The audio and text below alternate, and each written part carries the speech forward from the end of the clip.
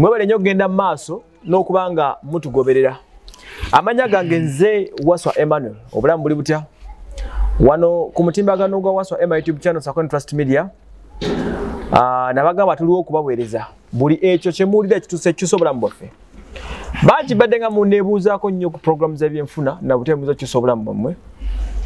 Naddala abavubuka abato. Obulamu bwine butuuka ne buyimirira nga tebugenda mu maaso. Ne ngamba why katukolengayo show nga tuhostinga abantu abo bakikoze ne basuumuka mu byenfuna batuwulire engeri gye basurvivingamu mu Uganda eno eyaffe enzibu. Programs zino zibeera funded by Biv Organic Success Building bulijjo.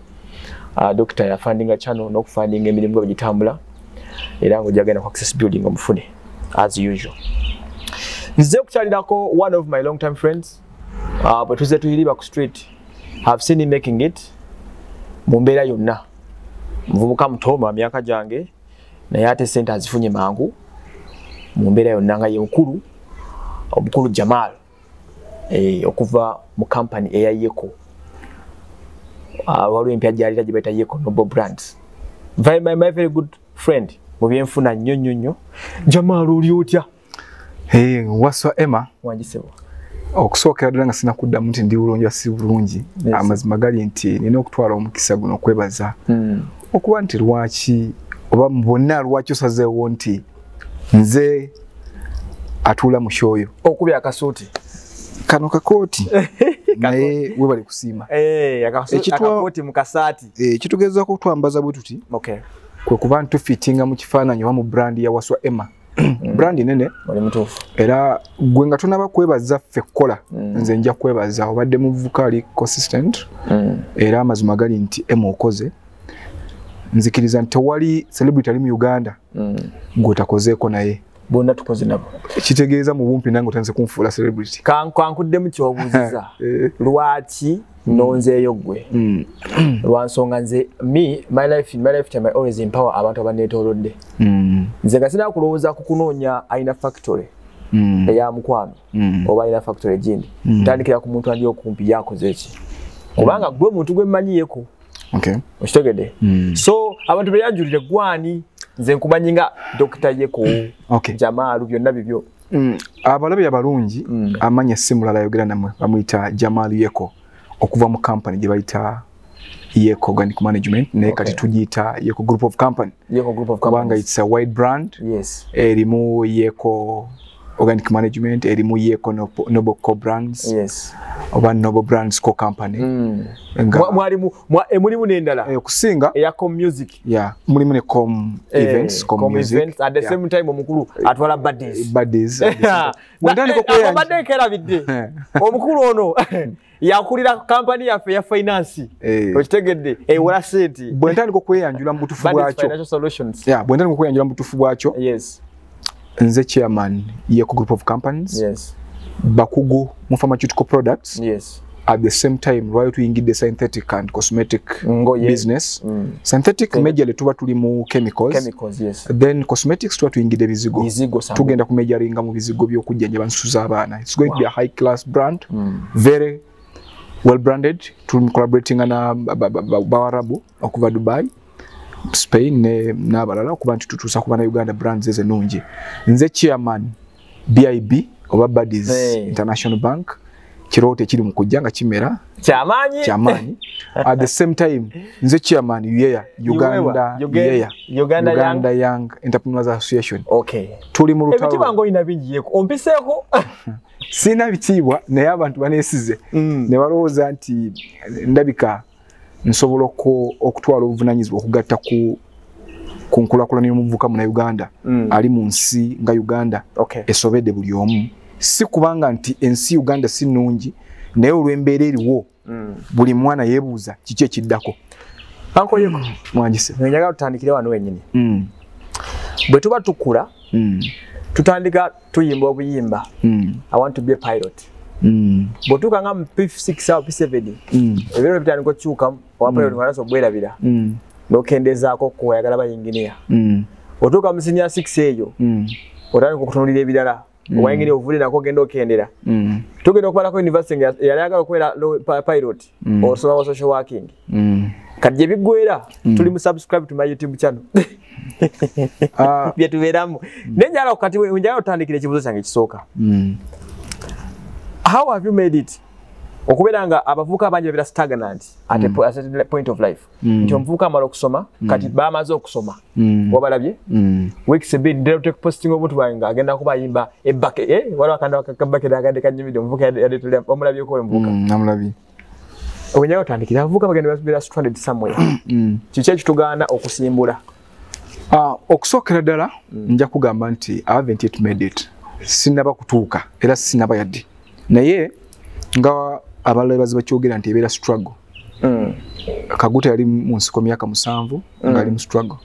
Kyagulanyi lwaleero ali mu lutalo agamba Kyagulanyi Kaguta ave mu ntebe naye agitulemu. Ekituufu kiri nti ffenna tubeera ku bato yakukyusa byafaayo. Naye problemu yange gye nsanze eriemu nti bonna nga balwana struggle zaabwe waliwo sector gye baneglectinze. Era reason was why nti bana abaana bawalabye Makerere yafulumiza omutwalo gumwanda above. Ensonga lwaki bwe bamaliriza okusoma fe abali ebweru eno mu nsi tubalabanga nabo abazze mu kwegatta mu reesi y'olutalo. It's because abakulembeze tebanaba kutegeera wawa kufokasinga. Si kubanga nti tebamanyi naye muli ndowooza nti doctrine yaffe ebyafaayo by'enjigiriza yaffe byatukuza oba twasoma nga bituteekateeka okutambulira mu offices zetujja okuyita white collar jobs. Omuntu agenda okuva ku ssomero nga tayagala kukwata ku boda ku kiwuubiro. Abantu bangi basomeseza program nga zino ez'ebyenfuna ebyensimbi. Ngenda kwesa olulimi oluli bit rude. It's very unfortunate nti programs zena zinzize ndaba na realizing oba nazuulamu kintu kimu nti abazisomesa tebamanyi kituufu kye basomesa. Kubanga toyinza kunimba nti oyogera ku byenfuna by'eggwanga naye gwe ayogera ku byenfuna bya ggwanga nga tomanyi bakola batya kugunjaawo ebyenfuna nga gavumenti tekuwadde musaala.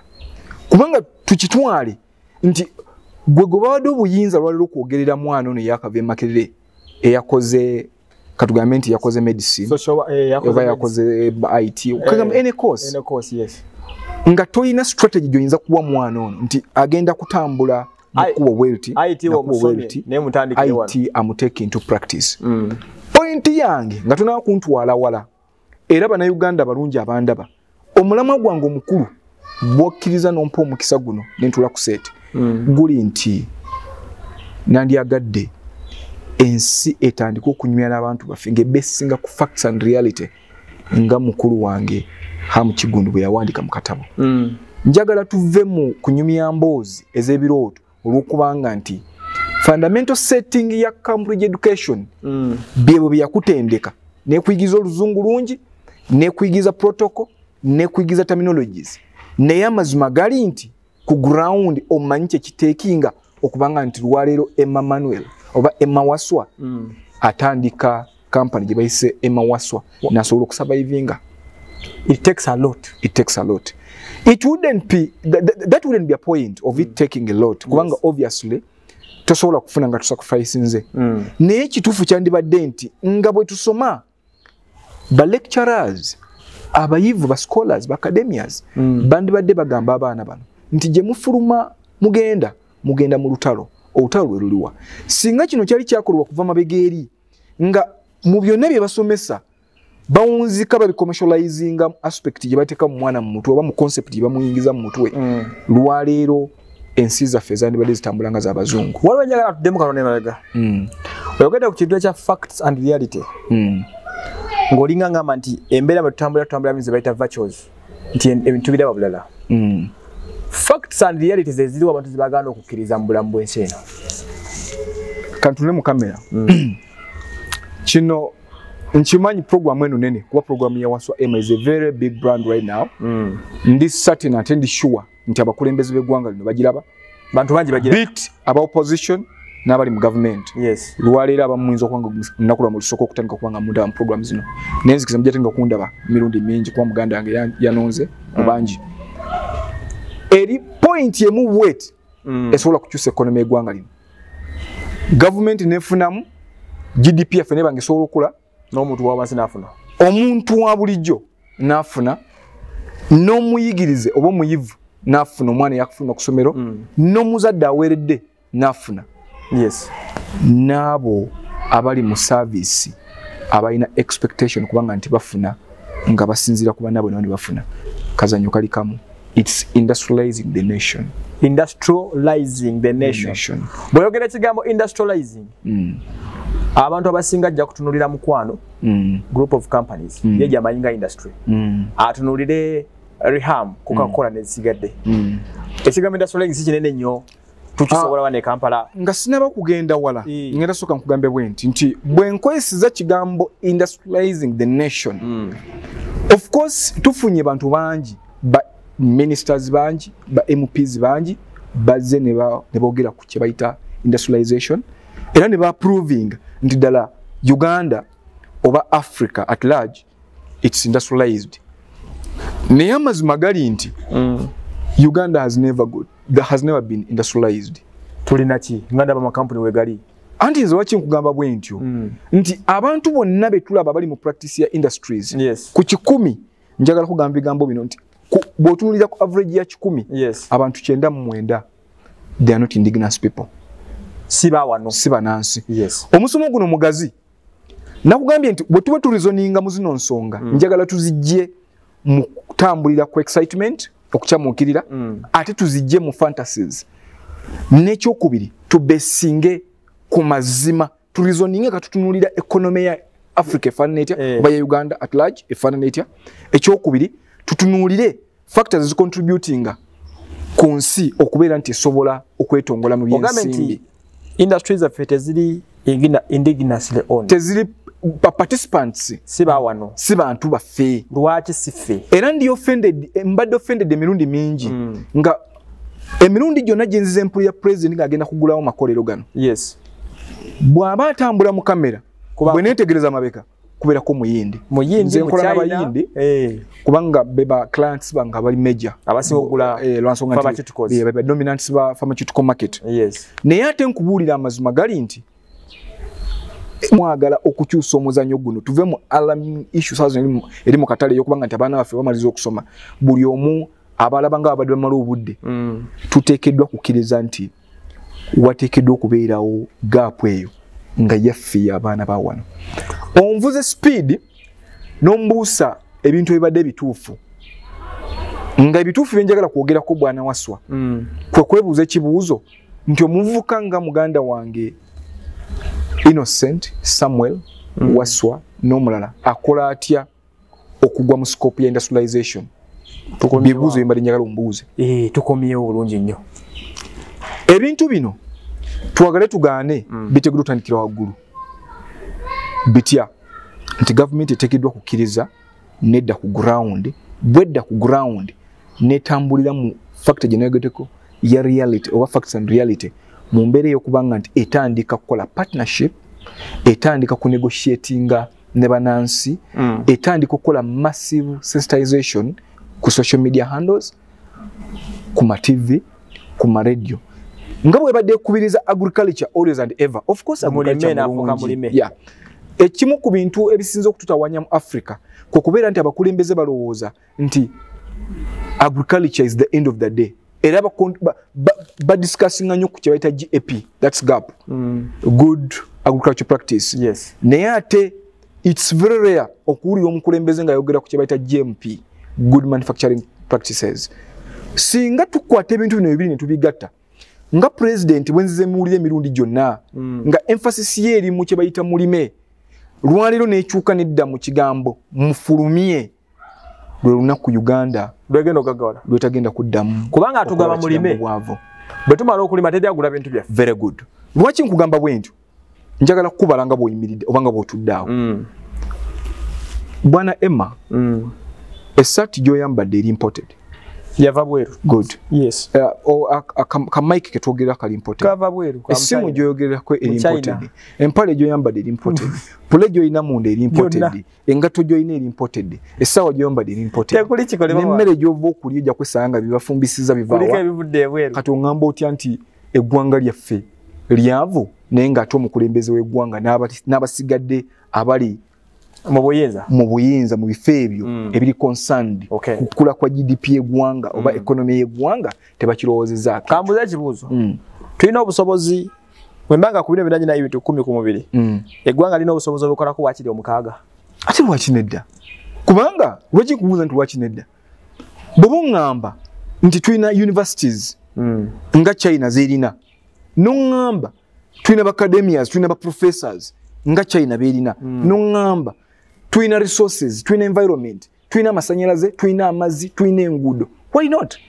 Akazanyo kali kamu kukyusa bigambo byeze byogerwa bingi ku ma TV naye nga tebirinaako background ya practice naye nga bitambula ne theory hearsays ne tudda mu mazima. Government in reality neva mu mboozi zebadde ennyumya neyebuuza ekibuuzo tukoze tutya waswa Emma okuva Gulu okubeera nti lwaleero yafulumya Kiwi.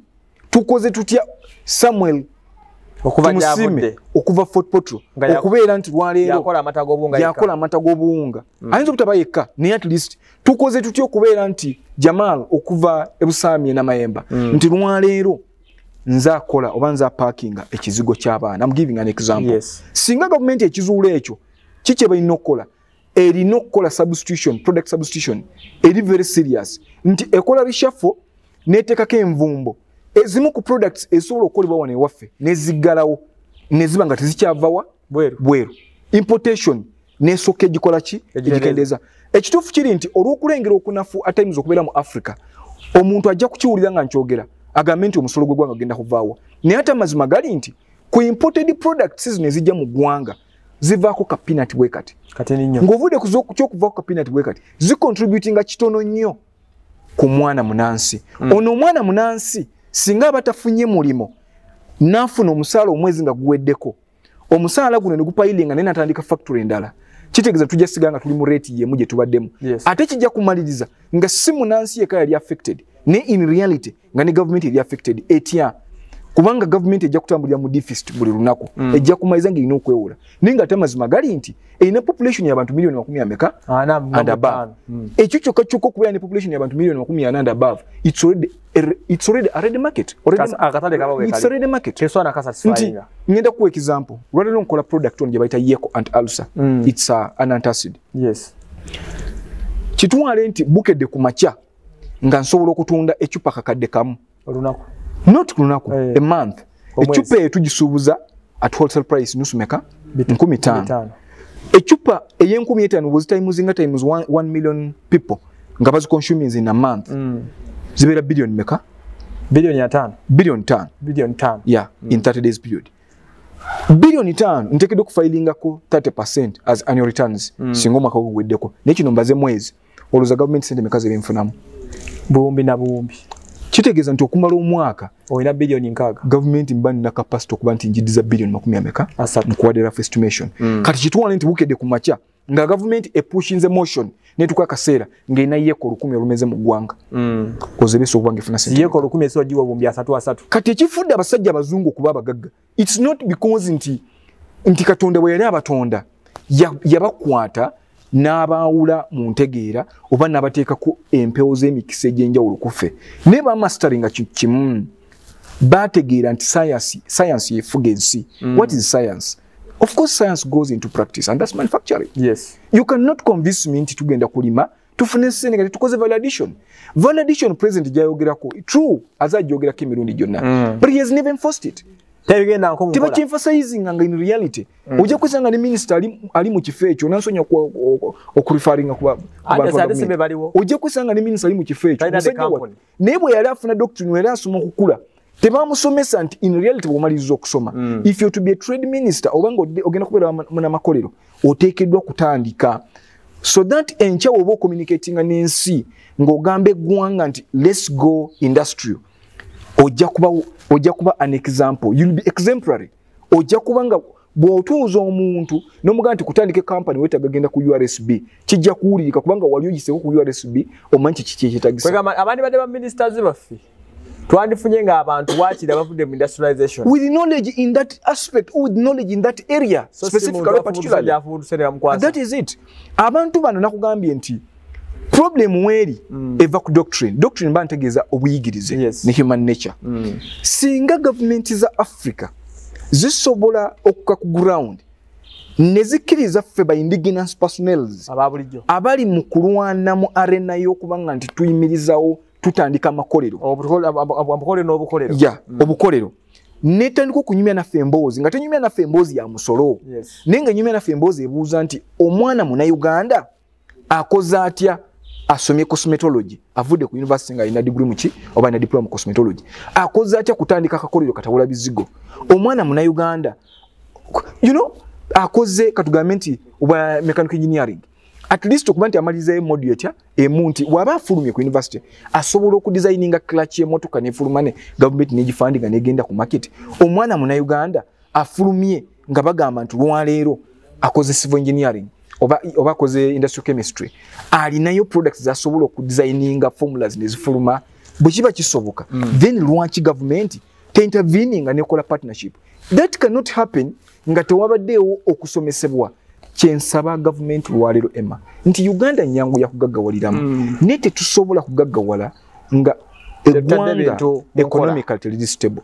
ate eggwanga tetusobola kubeera mulemu kati tukyatambula ne Yeko omukulu Jamal tuli ku nsonga za byakwekulakulanya ebyenfuga byebifuna ensi eno ne bwobeera wonna tugenda it's all about economy so to try to introduce the show eno tubenga twekubanga mu torch kubanga buli kimu kye tukola tulina kikolera mu kasente lwaki nyina Yeko one mukwano gwange muvubuka munnange tujye tunuliza abalenzi abangi abali eyo abalemeddwa okusimbula abato namwe abasimbuddeko nga bigaana where are we failing lwaki tugenda wrong kyekiganye ku byonna abantu nga Yeko abasobola okuzimba factories nezimbirirawo kyama kye balina emabega kye batugamba Yeko nkomawo abaana bafa bazeyo munda wali bamaze okubatikira ne batuyimbira n'obuyimba bali mbuliri bebasisaawa zero owulira omwana oyo mu mbeera mwe tuli eno nga gavumenti etulekeredde nga gavumenti tetufaako nga gavumenti erinda osooka otandike kampani yejjeesoloza omusolo omwana oyo mu kavuyo ke tulimu akanya kwetu crunch n'ebisigadde tukoze tutya omwana oyo asimbudde atya okubanga asooka okutandika okakote industry kakatini nakola okusookera ddala nga tebiri mu gavumenti kansoke nkakka nnyo okuwandula kwembadde nina omuliro kati nzire mu buntu katuli mu buntu kakati gavumenti yatuvaako gavumenti yatuvaako era tulina obulumi bungi of course ye tugamba nti eri naffe nti somehow somewhere bali bokka gavumenti oludda olulala ngambe nti oba temanyisiddwa oba naye temanyi kiki inakolera emanyi naye tebatufaako bagadde nnyo abantu bano abeeru naye gwe muto wange eyakufuluma ku university oba avudde ku institution ebigambo byenkugamba bitono n'ebigenda kuba bya muzinzi kera ku makya drafting nga kye bayita plan wrote an idea funa okwagala okuteeke mu nkola ekyokubiri siteeka nti oba ogenze ku university nokola lesson wakola accounts oba oli social worker nga Emma bwali nti mateeko ina kunoonya mulimu gwa social working njagala okitegeere nti okusoma ebeera tool etubugumyako gye tukozesa okutuyisa mu nsi in a manner of communication participation and reasoning naye degree gyo gye makerere ng'ovudde mu batono abalowooza nti kugenda kukolera gavumenti agenda kufuna opportunity agenda kukolera gavumenti abeeyo obuwumbi te contributinga ku buwumbi bw'ogenda kufuna enkya kitegeeza nti mu bumpimpi kyengeza kukugamba gwe muganda wange eyakafuluma lwaleero tuula wansi odesigninge ka small starting budget ekyokubiri ocommercializing your mind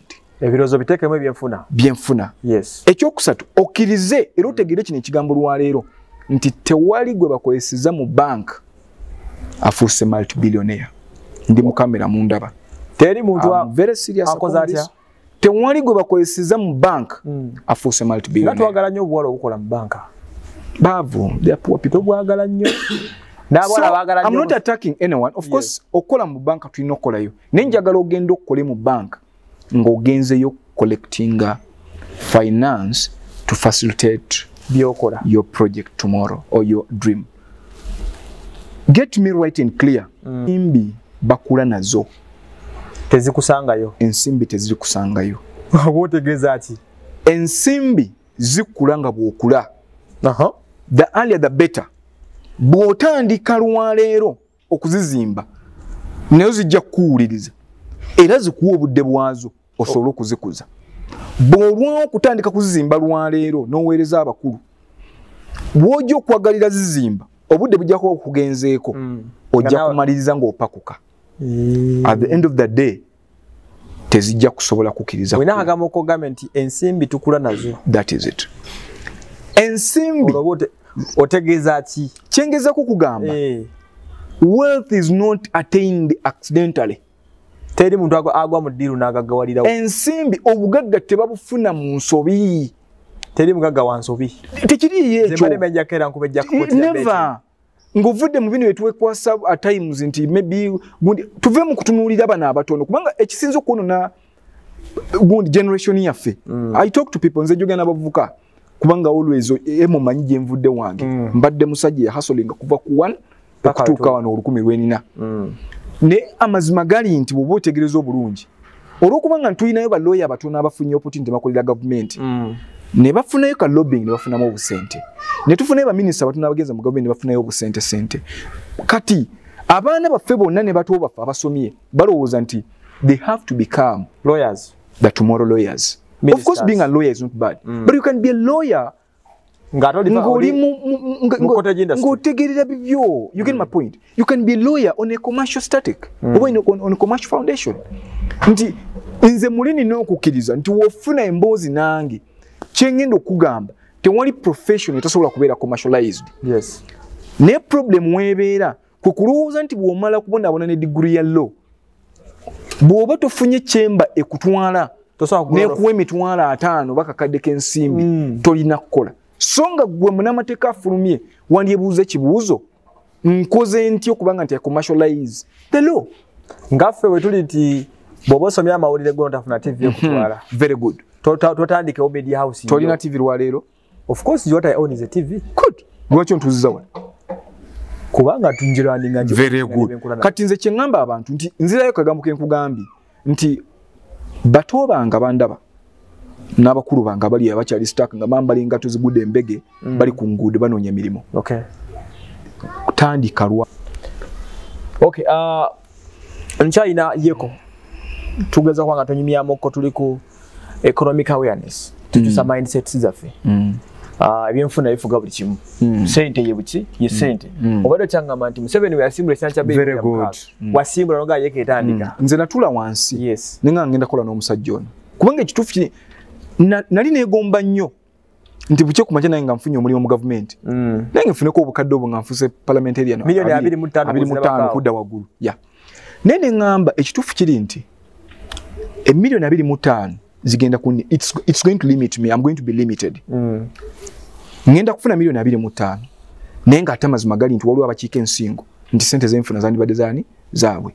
Ne ngamba nze nsobola okutandika gavumenti yange ate nga gavumenti yange ye Eco Brands. Yes.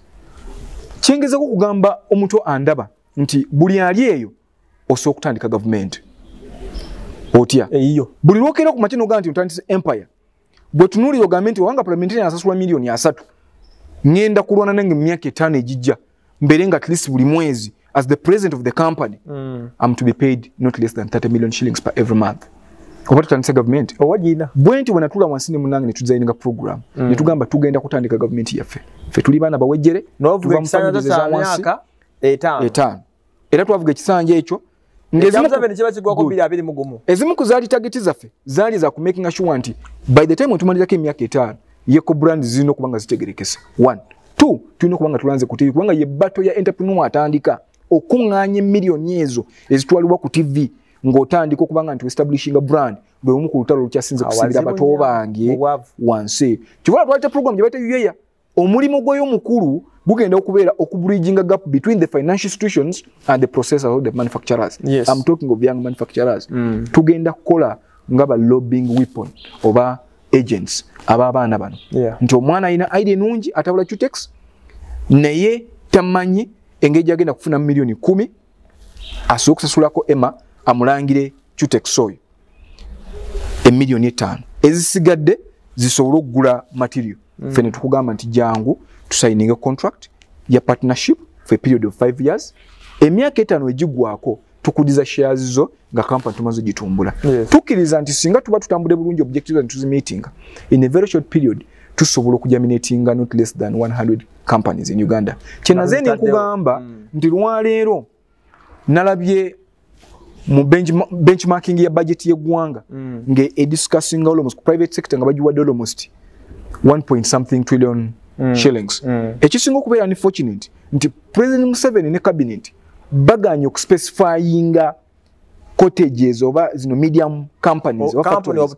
ne baspecifyingira budget kina kugambye nti one of the reasons was why government is Africa zikababwavu it's because man neglecting sector ya industrialization that day company ya makole olunaku omukulembeze omumu Africa lwalitegeera nti agriculture is not the way to go right now but the way to go is doing validation and considering the fact of GMP it's the day that nation will become the superpower of Africa omukulembeze walimanya nti obyobulimi si ye backbone nga betwanyumyanga that is it namanya nti okugatta omutindo ku byobulimi ensi yeteridda mu kubeera kye kubanga nga tuwogera amazima tuve mu kwerimba waso Emma amazima gali ntulwaliro bombulira ensi esinga okuba ne strongest economy mu nsi of course by intellectuals gye bali ababesinga ku kye bayita ebitabo bagenda okureasoninga nga babesinga ku bitabo ne history nenze nkugambye ffe tubesinga ku facts and reality ekituufu ekiri ku ground abantu balimye bo balimye bana Uganda balimye okubalya neera tukyewola sente balimye emyaka n'emyaka ngabalima abaana jajja wange mukyala alima mama you get tere kino kintu kyantamya kulima nga kugenda mu katale no spending obudde bo buloka ajja buzinala abalabi nti walima wali nakusinga ofuna amabu very good kati nzize ku point yen yes nti olunaku government lweligo kukyetegereza niyebuze kibuuzo lwaki China sawa zino tuzinyisa amazina lwaki America efuze ensi emyaka gyonna lwaki Russia ne Ukraine we balwanye ensi yone efukamidde lwaki mu Japan mu amani tewali kyanjawulo it's because nti utilities zetukozesa mu Africa bali abasajja bakola ki bibazituwa olunaku omukulembeze wa Africa omu alitegeera nti alina kukola exportation not only importation lwe lunaku ensi lwelifukamiza ensi ezisigadde kubanga olaba Uganda nsi y'amaanyi eri blessed in environment na buli kimu wekiri president wa fabadde w'amaanyi kituufu alese ebyokulwanyisa but the truth is that the country is poor ensi njavu lwaki njavu president si yayagadde ensi ebe n'enjavu naye amazima gali nti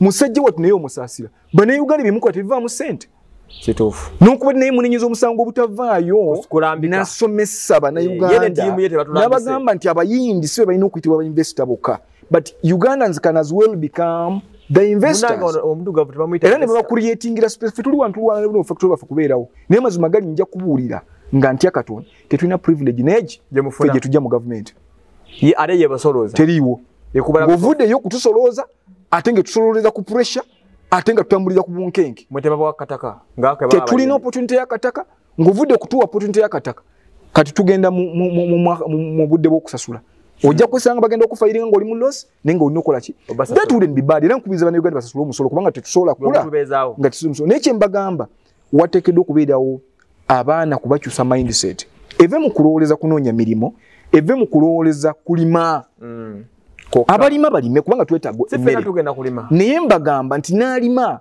lima otandike factory ogatte ku mutindo China ekigifudde ekyamaanyi manufacturing ali mandatory that's the truth ekifudde China ey'amaanyi ffe bino bye twambala ku mikono bino busaawassaawa na biki Emma bino byolaba byonyirira nabyo tebiva mu factories enene mu China cottage industries biva mu cottage industries and that's the way to go bali bekunganya kaalo ne bakolawo ebintu nze mbuuza president w'eggwanga ng'ondaba ne ba ministers ab'enjawulo njagala munziremu amazima singa bukya ku makya ku budget yayisiddwa oba gye benchmark zitunaa kuyita kale nga bwe mukyogera nti 1 trillion and above ebyeddala ne mudda ku practical ku ground ne mubijjamu protocol gwe muteekawo nti simanyi sente wazisiza mu banka gindi omwana alina okuba zifuna sente zimaze nga zibuliddeyo ne mugamba nti amazima gali nti Emma aba agamba nti atabula kizigo ky'omunviiri kirungi oba Emma yakoze kampani ekola amasati nungi Emma yeetaaga ki ne muteekawo divisional UNBS offices ng'omwana yeetaaga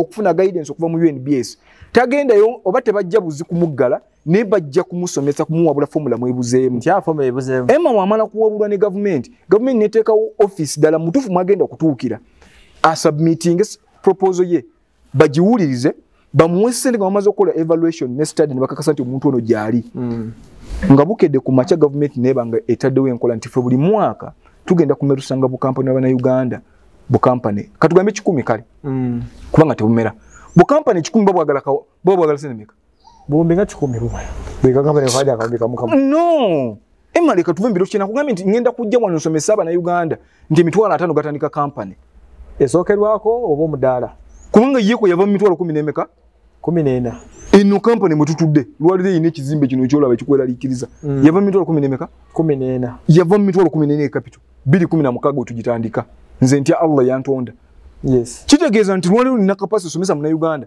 ku mitwalo 5 tegavamu ki gavamu ekyokola gavamu factory si ku kyokola kati kitegeeza nti government singa ebivudde gante egenda kola partnership n'aba indigenous people era ne creating office nga dazi relevant nga siza kuvuga moto kana kulya sente kuzimba mbuto nga ddala abantu bagenda kola kye balina kola take it from me a million 10 luva mu companies 10 luva mu companies 10 nozi teka ali ku meza nga mbaze company nge ina all basic requirements to begin operating kitegeeza nti buli kaumbi kensimbi kasobola okumerusa factories 10 atenga buli factory emeruse esobola okubanga nti every end of the year ewa government sente zitaka wansi wa million ama10 ng'omusolo nga buli mwezi nga guweddeko ewa government pay ataka wansi wa million yezi wow embozi kaumbi katya kam naye ati wantu ina trillion ye sente naye tetumanyi ngeri ogenda gigabanyaamu tegenda kugasaamu si nze I challenge nze nzikiriza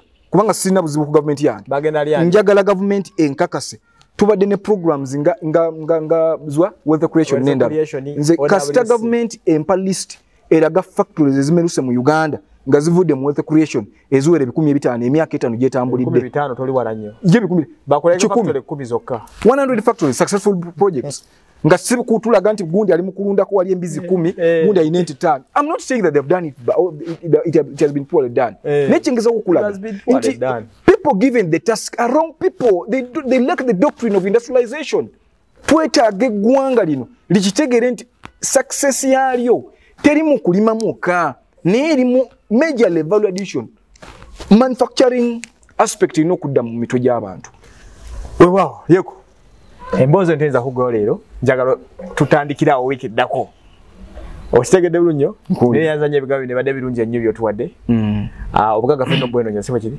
abantu basiibule Bannayuganda balungi munansonyi okubanga nti mbaddemu a bit choleric olwadde mukambwe siri choleric naye amazima gali nti nina okwagala ensi yaffe nkimanyi nsingagga esobola ate abaana baffe buli mwana asobola okufuna omulimo ebigambo bingi ate kituufu kiri nabagambye nti ngenda kusomesa Bannayuganda ku mitwalo 5 otandika otya factory oba otandika otya company njagala mukikize nti kisoboka nina obukugu mu bintu bikwatagana mu kutandika bu small cottages mufunye omukisa omutontono bwana Emma neewayo abakolera omulimu guno omusajja ono agwana kusasulwa era singa government ya Uganda ddala erengera wala bano be baana abasaana kusasulwa kubanga omulimu gwe bakola nze nyina kyo kyenagambako lumuyeko nga tuvaano nti bagenda ne banoonya abantu musimanyanga otera okuwulira nga banoonya kupromotinga ggwanga olina gadi are going to pay CNN millions of dollars promoting nange bera bidenti CNN tujirina wano uliriza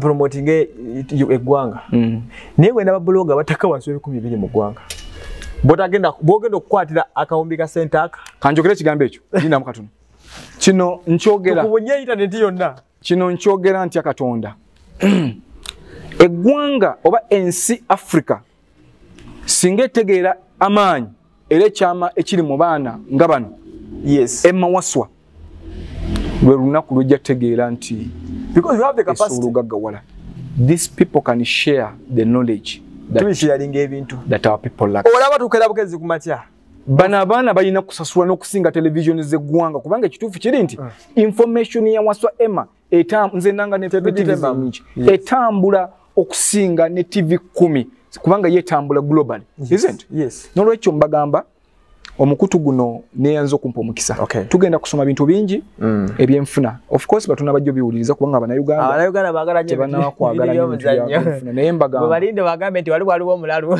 bagenda okuwasa jja kulaba. Nolwekyo neyanza nnyo muganda wange okutuwa omukisa guno. It's honor Wycliffe nabeera ku kamera n'atuweereza. I'm grateful and I'm humbled.